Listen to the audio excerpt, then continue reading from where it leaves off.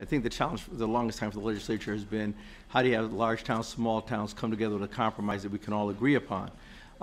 Therefore, we think the best thing is taking a look at the DR, because the DRG, I mean, you have the ability to change it or fluctuate it, but if we do that, prorating that, the reality is most of our poorer districts would then get the larger funding, and as you go down the ranking, you become smaller or less, more economically able, you get less. But many of the meetings we've already had with a lot of the superintendents, primarily in Fairfield County, said that, listen, getting mandated relief would make a big difference. So at the end of the day, you have to have a form that has something in it for everyone.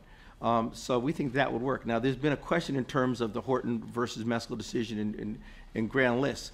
It's interesting that you have a Republican and a Democrat here. I represent the poorest part of Norwalk.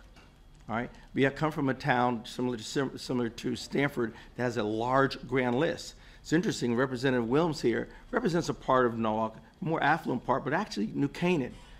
So you have a Democrat and a Republican who actually are coming here to say that, listen, we probably have the greatest diversity, if you want to take a look at, and probably even what would be differences and what would make sense. And for towns like Norwalk and Stamford, we would actually say that the Horton versus Meskel, right now we're doing 90% Grand List and 10% of median income. The last time we looked at this, many of us argue that a town's wealth should be more so based upon your median income. Because in my town, I have people that have had their homes, whatever, they're house rich, they are cash poor. There's no way that they're gonna add more money to our budget. So I've got kids who look just like those in New Haven, Hartford, or the poorer parts of the state, who now are not getting properly educated or are given the same kind of resources.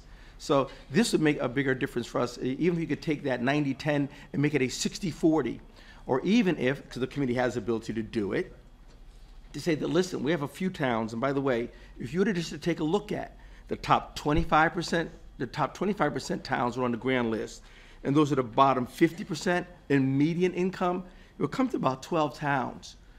We've done carve-outs in other ways, but if we really fully understand it, at the end of the day, we want to educate all kids in the state of Connecticut.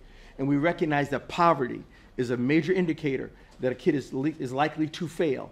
So we want to take on our responsibility and fulfill the CGF mandate. It is better that we actually take a look at leveling the playing field in that way. And those are the 12 towns. And for everybody else, since we're not spending more money, because I'm not asking for more money, we've actually come up with, that's how you'll do the distribution. And we think that'll be a fair way. Thank you so much.